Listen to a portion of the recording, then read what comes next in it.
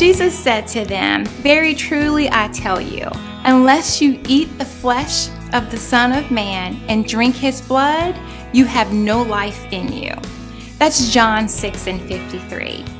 Now, Jesus didn't mean that literally. I mean, it's not like we're going to have Jesus toes for Sunday dinner or anything like that.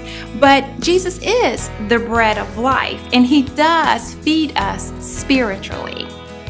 Jesus referenced eating his flesh and drinking his blood metaphorically, as he was describing the person that believes in him.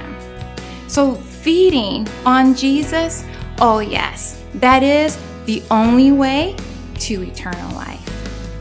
Thanks for listening. We'll see you next week when I bring you another vision statement